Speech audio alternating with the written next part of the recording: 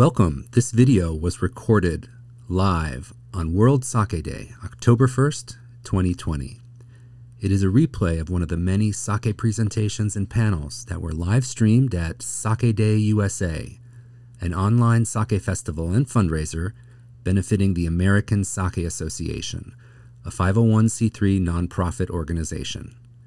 The purpose of our nonprofit is to develop approachable and easy-to-understand sake education materials, as well as to provide affordable access to sake tastings and interactive events. If this presentation was of value to you, please consider a tax-deductible donation to the American Sake Association. To donate, please scan the QR code on the screen or visit our website at americansakeassociation.org. Thank you. Enjoy the video and kanpai. Yes, this is going to be interesting. Like we talked about pairings earlier today, and later tonight we're going to talk about pairing sake with pizza. But this is going to be really intriguing. The idea of pairing Japanese sake with traditional Navajo cuisine. It's something I don't know a lot about, so I'm really interested. Yeah, definitely going to learn something with this panel. So, hi guys, do you see and hear us? Hi. Hello, Ito-san. Hello, Sakurai-san. So good to see you. How's the weather in Arizona? It's pretty warm out here, and it's around 105 during the day, and nighttime is dropped all the way to around 50. Pretty warm. That sounds extremely warm. Yeah. Well, it's so good to see you. Thanks for joining. Yeah, thank you so much for joining us for this panel. Yeah. So would you like to do a little introduction? Yeah, sure, absolutely. So we're I don't know. Atsuo-san, okay, all right, so first, timing is everything. Ayaka, I'm from Bishop Ramen, and today I will be representing Arizona Sake. And he is the owner and brewmaster Toji of Arizona Sake, Atsuo-san. So do you wanna briefly introduce about yourself? Yeah, my name is Atsuo Sakurai, and I'm a sake guy. Yeah. And then we're just zooming in from Holbrook, Arizona. So I guess we can start with a small toast. Yeah. We have the if any of you seen the Arizona Sake before, but his signature one is a Junmai Ginjo Namasake, and he uses the 100% cow roads from Sun Valley rice fields. So happy World Sake Day, and thank you so much for having us, and toast from Arizona. Kanpai. Bye. Happy Sake Day. Happy Sake Day, yeah. So Sakurai-san, how long have you had a brewery there in Arizona? Almost 5 years. 5 years, wow. Yeah. Wow. So I mean, I guess I just wanted to share maybe a little about Holbrook, the town of Holbrook itself, because a lot of people, even the Arizona native people, they're like, oh, okay, where are you headed to? And I was like, oh, we're heading to Holbrook for this trip. And then they're like, wait, Holbrook, is that the name of the town? So it's a very small town. So I just wanted to introduce a little bit about, what kind of town it is. So Holbrook is basically a city in a Navajo County, and started as a railroad town back in time. And then later on, the Route 66 came through, and then they kind of brought in all these people and also businesses. So they were kind of becoming a center, like a trade center for the northern Arizona, where a cattle or the sheep or this a wool or all shipped off through the railroad. And now currently they have about a little more than 5,000 people that lives here. And it's a great, I guess they provide great opportunity for people to visit not only Navajo, but they have Hopi and Apache countries. So it's kind of entrance small city to go visit all these countries. And also they have a national petrified forest that's it's about 20 miles away from here. So it's a very beautiful place. Yeah.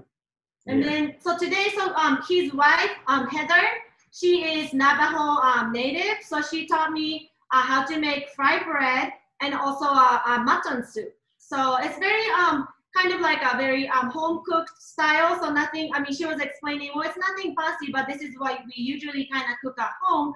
And it's a mutton soup because as I explained, Holbrook was kind of started as a like exporting wool and sheep. So that's kind of the historical background to it. So they openly eat mutton meat. So today's meat is kind of special. Like, well, I was just thinking that maybe it's a bone-in mutton meat, and then just kind of cook it with other vegetables. But then she brought out all this whole front leg of the mutton and said that they butchered in her grandparents' house in Navajo country, like at their home, and they kind of do it just only like once a year or something, like a special occasion, right? Yeah. So they butchered a whole sheep together, like with the family, and like they were like, kind of explained it to me. Oh, okay, so like we first take out all this like blood, and then we take that blood to the side to make it into blood sausage,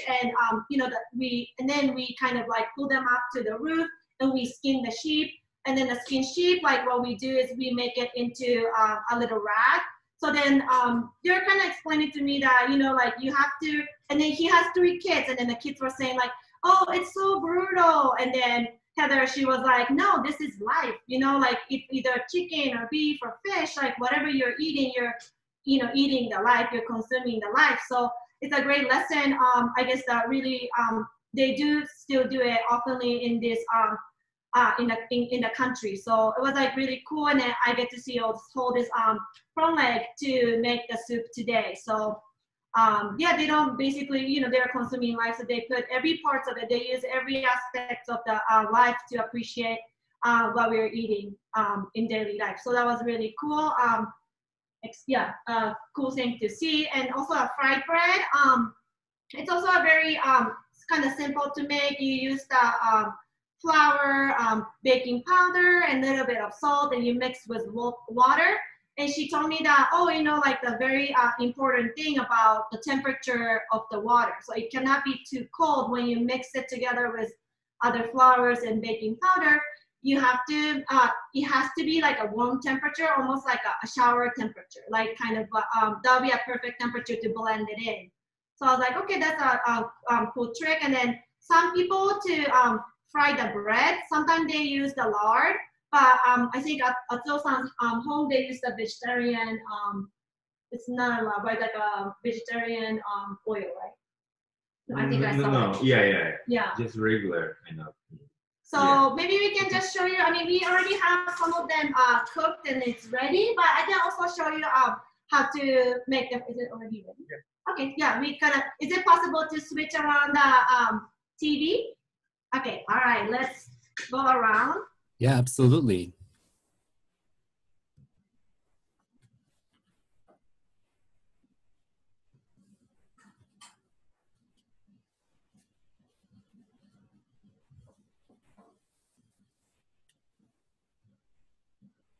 Can you hear us now? これまさか普通に横になってるよ。向き大丈夫？そっちの縦になってるの？ Alright, it's good. Okay, perfect. So this is basically a brewery inside, and then we can just. All right, so we can go outside from here. All right. じゃあこれで、じゃあ桜井さんがちょっとお願いします。So it's a really nice bright day today. And I can show you where the, the brewery, I can do that little quick walkout after this session. So this is the, the bread is here. This is bread.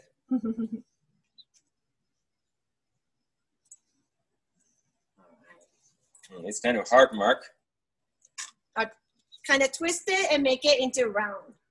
Yeah, and yeah, it's in total round, and then in here. All right. Yeah. And then Heather told me to poke the highest points of the bread so it doesn't pop And also people say by popping them, making a hole, they're releasing all the bad spirits into going into food. It's kind of cool. And we kind of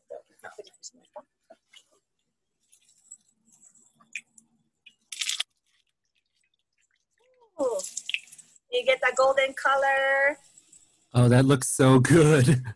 That looks amazing. So Heather also taught me the little trick would be adding a little bit of milk powder. So then you get more golden, crispier color to it. If you wanted to make more colors nice and golden. Right.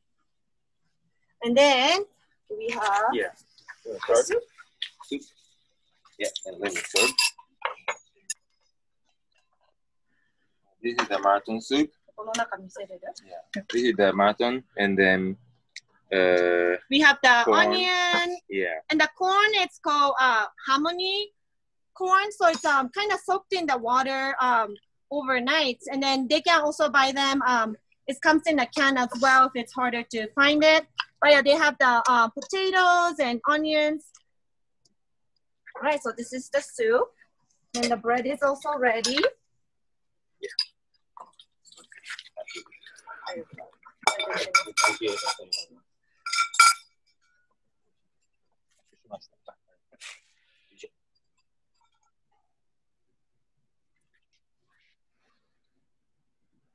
All right, there you go.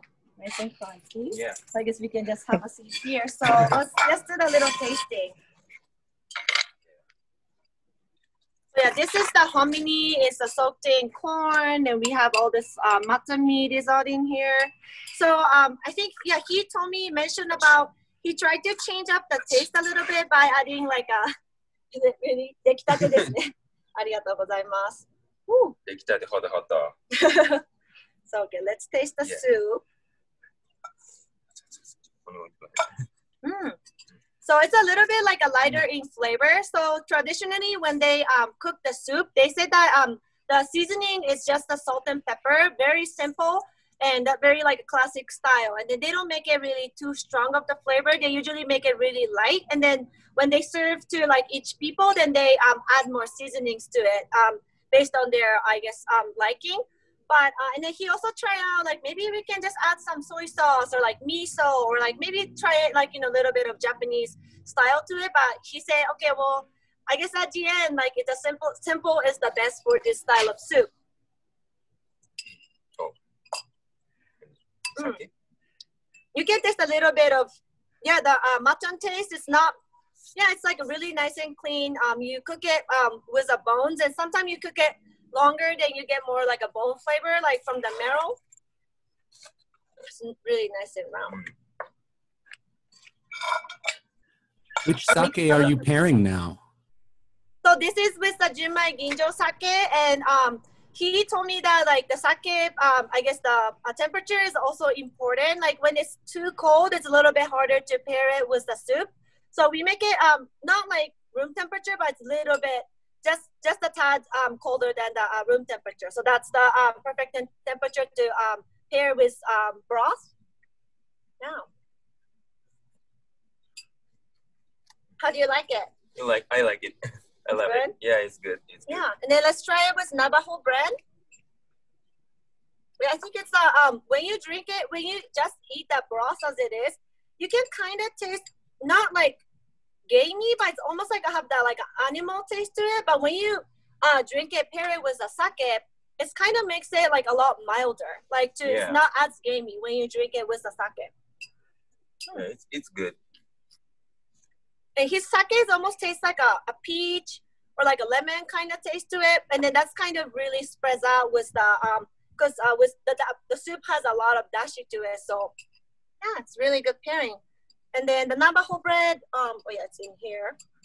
So Heather told me that they usually cut it into smaller pieces, or they usually eat it as it is. It's almost tastes closest to funnel cake that like you eat it at that festival. It's almost tastes very close to that. Yeah. Someone actually mentioned in the chat that he had a craving for funnel cake now when he saw you trying it. Yes. Yeah. For sure. And then, okay, hold on one second.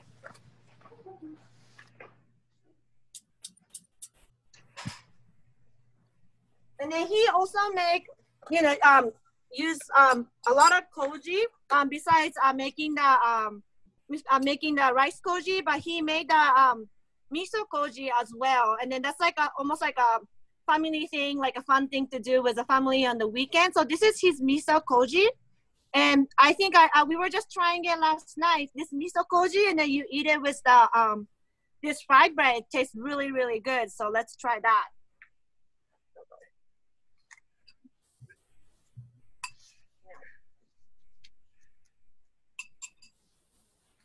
So there's the bread. Yeah. The miso. Okay, kanpai again. You have your bread? Okay. Yes. Bye.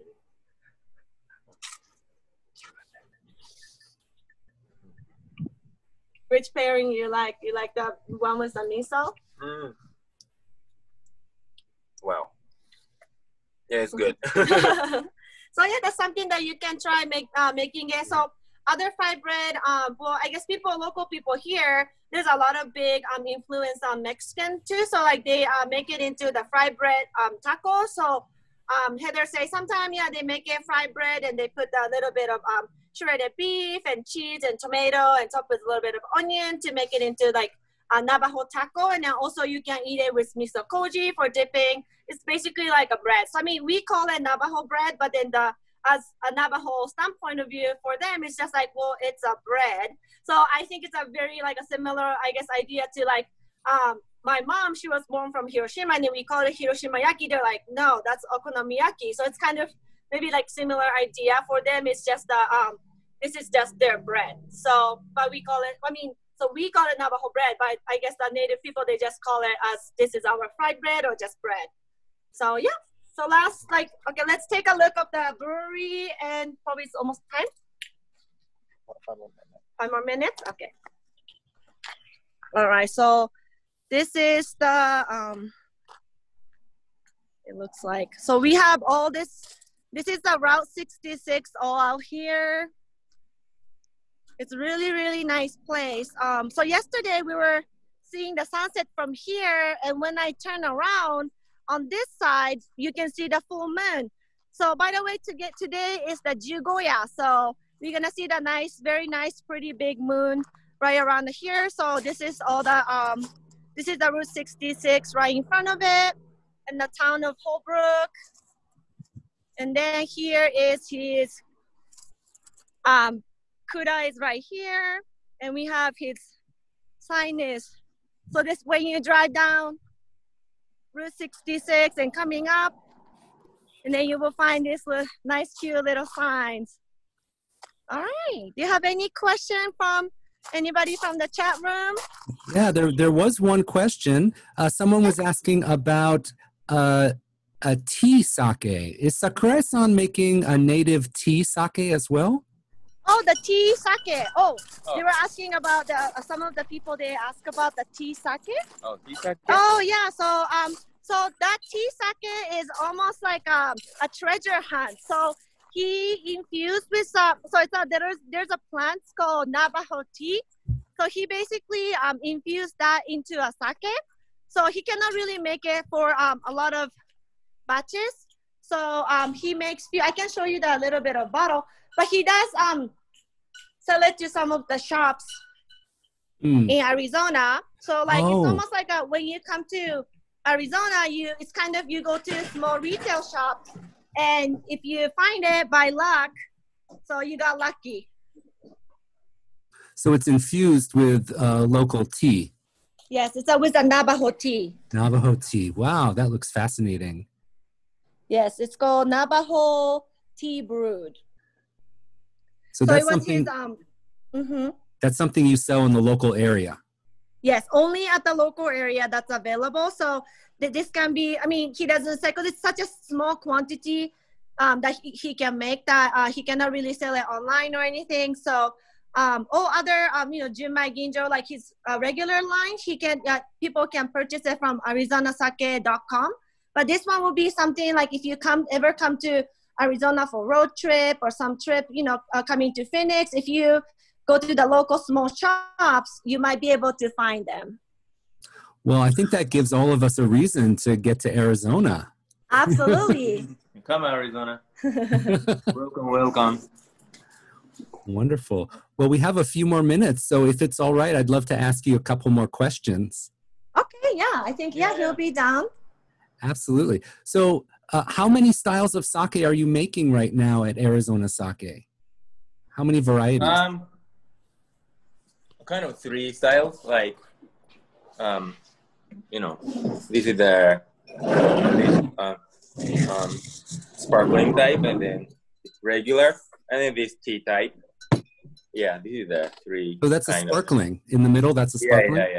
Yeah. So that one is sparkling. called Desert Snow. They have a really cute naming to it. Yeah. Wow. How has the reception been in your local area? Because I imagine there's not many people making sake in your region. How has the local people received your sake? They don't take my sake is one of kind of sake. Just that they recognize it. This is the Arizona sake, and kind of one of liquor. Okay. So, yeah, I think so. So they think it's something. It's the local alcohol, but they don't connect it really with sake from Japan. Is that right? Yeah. But I think they're really surprised that they're like, oh, there is a sake brewery in Arizona. I think it's like all the local people, that's their really reaction. And when they drink it, they're like, wow, what is this sake thing? It tastes so good. So they started to carrying it a lot at the restaurant, as well as like a local wine shop. So it was really like well received, I would say. And when I go around with Sakurai-san in Holbrook, a lot of people are like, oh, Atsuo, the Arizona sake guy. So it's really fun, like a cute little city. And I think definitely he's gaining more and more fan and recognition in the local area for sure. So it's really exciting to see that.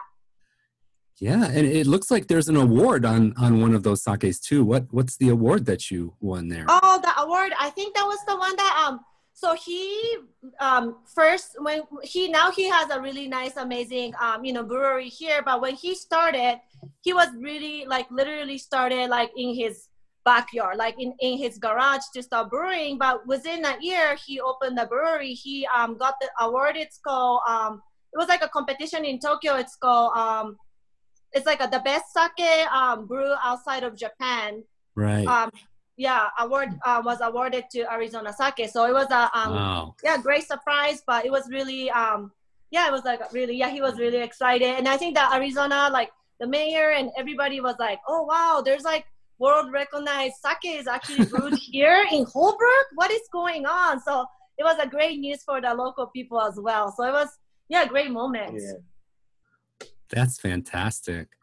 Wow. Well, this was just such a wonderful, unique place to visit. We love to see outside your brewery and see your home-cooked meal. That was amazing. And to try and to see all the different types of sake you're making. We appreciate so much you taking the time to join us today on Sake Day.